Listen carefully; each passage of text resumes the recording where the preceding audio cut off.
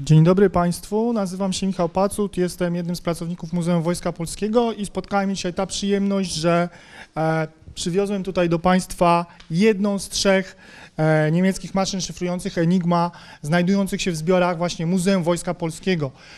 Chciałem powiedzieć o tych naszych enigmach, dlatego że każdy eksponat muzealny, musimy sobie zdawać sprawę, zyskuje na wartości wtedy, kiedy my, muzealnicy, wiemy, skąd pochodzi, wiemy, jaka jest jego historia. I jak wspomniałem, w zbiorach Muzeum Wojska Polskiego znajdują się 3 enigmy. Jedna została nam ofiarowana w latach 60. już ubiegłego wieku przez Ministerstwo Spraw Zagranicznych, jest to enigma handlowa. Drugi z egzemplarzy ma szczególną dość historię, dlatego że został odnaleziony pod koniec lat 70.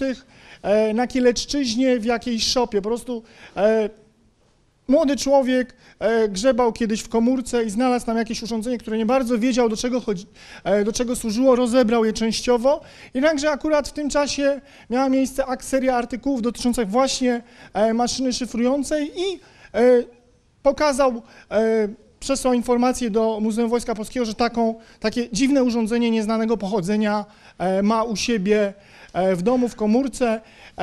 Trafiło ono tam w roku 1945, gdy oddziały niemieckie wycofywały się z Polski podczas ofensywy armii radzieckiej. I zostało to zweryfikowane przez naszych pracowników i opisane jako maszyna szyfrująca Enigma i trafiło do zbiorów właśnie Muzeum Wojska Polskiego. Natomiast ten egzemplarz, który Państwo mają przed oczyma, który można tutaj zobaczyć, jest również szczególny, dlatego że został podarowany nam, już szerzej, nie nam muzeum, ale nam Polakom w roku 2000 przez angielskiego księcia Andrzeja, po tym jak Anglicy, Brytyjczycy, dokładnie rzecz ujmując, uznali i przyznali się do tego, że dzięki wkładowi polskich kryptologów łatwiej było czytać niemieckie depesze i za pośrednictwem premiera rządu polskiego Jerzego Buzka ten egzemplarz został przekazany do zbiorów muzealnych i teraz